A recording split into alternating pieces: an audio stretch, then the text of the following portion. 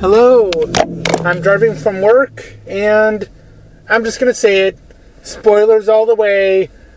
It's going to be very hard for me to talk about the spoilers from today without getting into some extra spoilers that you haven't seen if you're just covering the main feed.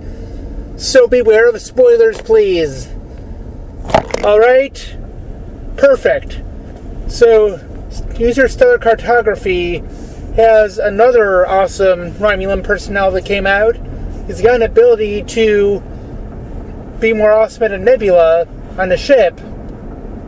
But between him and Inatra, we've got a couple new deck types coming with this set for Romulans.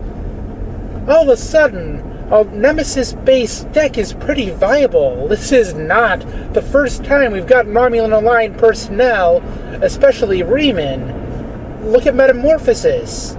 And that's not even going into Enterprise. A Riemann Romulan deck is viable.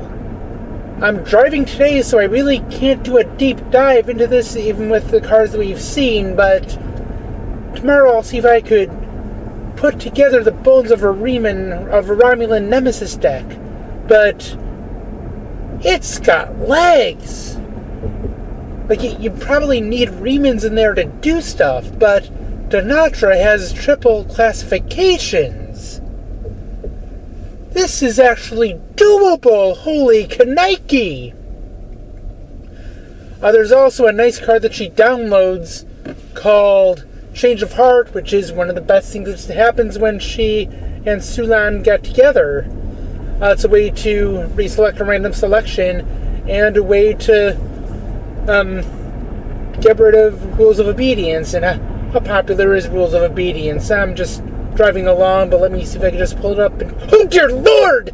357 decks! Nyah! Even if you're not going to be using it for the random selections, you're probably going to want to use it to get out of the way of Rules of Obedience.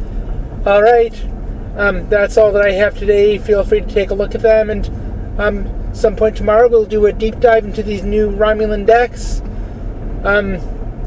Riemanns are probably not standalone, though.